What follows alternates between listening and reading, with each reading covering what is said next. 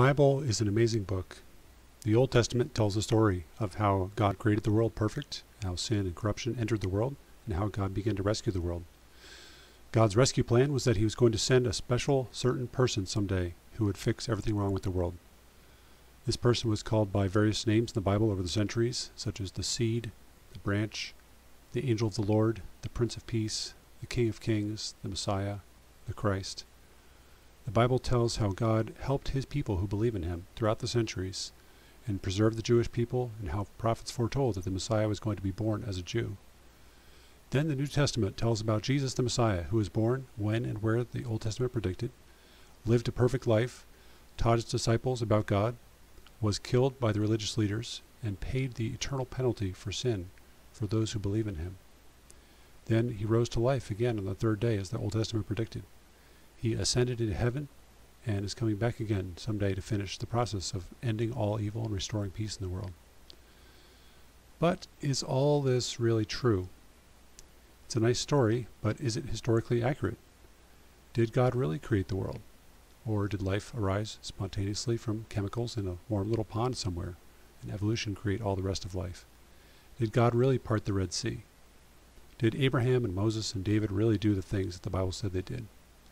Did Jesus actually say the things the New Testament records? And did he really rise from the dead?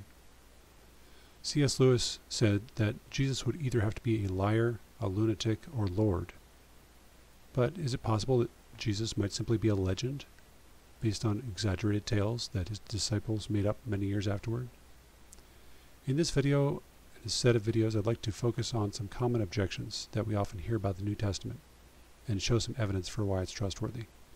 I'll start with two objections that are easy to answer and move to the ones that are harder, and then at the end I'll present several positive reasons to trust the New Testament and some resources to study if you want if you'd like to dig deeper. Here's a timeline overview of the Bible. The Old Testament started being written many thousands of years ago, and Abraham was about 2000 BC, and then Moses a couple hundred years later, David was about 1000 BC, and then Jesus, who's called the Messiah or Christ by Christians, is about 2000 years before the present time. And then the New Testament was written right after the life of Jesus by his disciples. And there's a gap of about 400 years between the end of the Old Testament and the beginning of the New Testament. One common objection is that the Bible has been translated so many times, so there's no way to know what it originally said. The idea is that as the message got translated, it got more and more confused each time as it went between languages. Of course, it's true that the Bible has been translated many times. It's the most translated book in history, with parts of the Bible translated into more than 3,400 languages. But we today have ancient manuscripts that are written in the original languages, so we can base our modern translations directly on the manuscripts rather than on the translations. The New Testament was written in Greek, and we have more than 5,800 Greek manuscripts for the New Testament today. Likewise, we have manuscripts of Old Testament books in the original Hebrew and Aramaic languages. So this objection is easy to answer. Another objection we'll sometimes hear is that the stories of the Bible were passed down orally from person to person, like the telephone game. When you get a line of people and you whisper a sentence to the first person and so on down the line, they whisper it to the next person, and by the time you get to the last person, the story has been radically changed. The objection says that if we can't get even one sentence transmitted successfully over 10 minutes, how can we expect the hundreds of pages of the whole New Testament to be transmitted accurately over many years of this process? There's several key differences. First, the time of the oral transmission was only about 20 or 30 years at the most, and it's been written down for the past almost 20 centuries, and this written form makes it much easier to copy the words correctly. We'll talk about the textual variants in a moment. Second, the stories about what Jesus did and said were written down by eyewitnesses in the case of Matthew and John, and by friends of eyewitnesses in the case of Mark and Luke. So the accounts are either first-hand, Matthew and John, or second-hand accounts, in Mark and Luke's case, not more than that. We'll talk about the process in a moment. And third, the original autographed manuscripts and their first copies could be copied from many times directly, instead of just copying from the last one in line, as in the telephone game. And finally, we'll discuss this more later, there are many quotes from the New Testament by early Christians, known as the Apostolic Fathers, which confirm the text of the later manuscripts and show that the Christians at that time had copies of the New Testament books in their possession. For example, Clement of Rome, Ignatius of Antioch, Polycarp of Smyrna, were three Christians who lived in the 1st century and 2nd century who knew Jesus' apostles personally, and they quoted from several books of the New Testament in their own writings. And also Papias of Hierapolis shared an early history of the Gospels in Matthew and Mark. So unlike the telephone game, these multiple early witnesses to the original teaching of the New Testament help to confirm its accuracy. And these fathers' writings are a whole century closer to Jesus actually than the earliest surviving manuscripts we have today of the New Testament books. Another objection is that there are many textual variants between different manuscripts.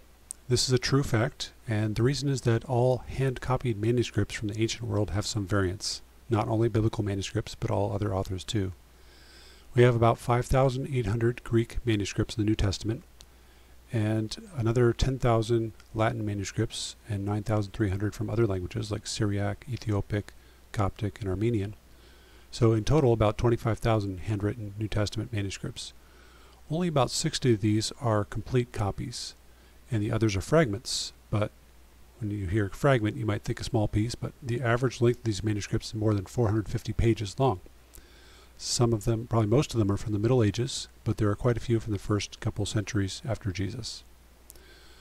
There are approximately 400,000 textual variants or differences in words or spelling between the New Testament manuscript, according to scholar Bart Ehrman. So critics say that the Bible has been changed so much by all the copying over the years that these variants make it impossible to know what the original New Testament said. Now here are some thoughts in response to this objection. First, because we have so many manuscripts, most of the original text can be easily figured out by comparing the manuscripts. This process is called textual criticism. Most modern Bible translations list common variants in footnotes, so you can see for yourself what the different possibilities are. You can look also at online resources. For example, Wikipedia has a very nice list of the most common variants. Here's a couple pictures of the one of the older codices, parchment here, and two small papyrus fragments, which are very old, probably from the 1st century, papyrus P90 and papyrus P52. So there are 4 kinds of variants, classified by whether they're viable or not, and whether they're meaningful or not. Viable refers to how likely it is to be in the original, and meaningful is whether or not it changes the meaning of the passage. Most variants are neither meaningful nor viable. About 70% of the variants are simply spelling differences. Only about 0.5% of the variants are both meaningful and viable. And interestingly, none of them affect any core doctrines of Christianity. Let's look at a couple examples together. Spelling differences. The name John was sometimes spelled with 2 new letters in Greek, and sometimes with 1, and the manuscripts will often show differences on this. Another example is that some words in Greek could often either be spelled with or without the letter nu at the end. This is called the movable nu, but it does not change the meaning at all. Sometimes variants show as the presence or absence of the definite article in Greek, or rearrangement of the Greek word order, which doesn't change the English translation. In fact, if you were to write the simple phrase, Jesus loves Paul in Greek, I've heard that there are at least 16 ways that the Greek words could be arranged for this, which would have all the same translation and meaning in English. Another category is variants that change the meaning, but since they only appear in a small number of late manuscripts, it's easy to see that they're not part of the original. For example, Luke 6:22. The early manuscripts contain the entire verse, but one 11th century codex is missing the phrase, on account of the Son of Man. So it's easy to recognize and eliminate that late textual error. Likewise, 1 John 5:7, a very famous one. Out of about 500 Greek manuscripts of John, 1 John, only 4 manuscripts contain this added verse, and the earliest of those 4 is from the 10th century. So it's obvious that this was not in the original text. All modern Bible translations explain this in the footnotes or margins, but it doesn't change Christian doctrine at all, because we have many other verses that explain that God is a Trinity. It's taught in many other sections of Scripture. 2 more well-known variants that are not viable because they're not in the early manuscripts, as best we can tell, are Mark 16:9-20. This is called the longer ending of Mark, and there's also a shorter ending, likewise, which is not found in the earliest manuscripts.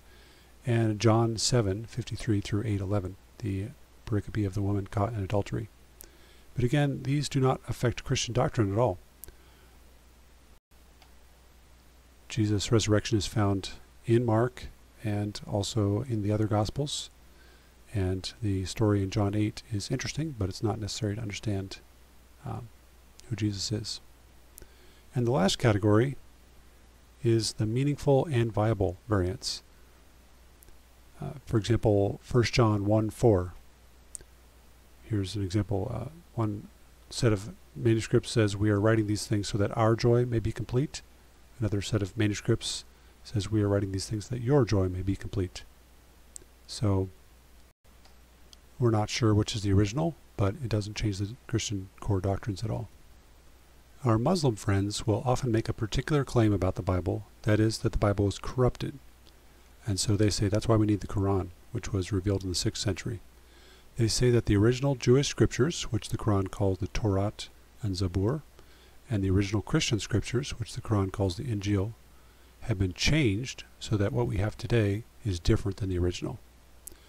When one of our Muslim friends says this about the New Testament, I think we can gently ask them a couple questions. First, we can ask them whether they've ever read the New Testament for themselves, or if they're just taking others' word for it. Next, ask whether they're referring to little textual variants among the manuscripts, or to massive changes in the text to turn Jesus from only a human prophet into the divine Son of God that the New Testament describes, who came to die and give his life as a ransom, and who rose from the dead.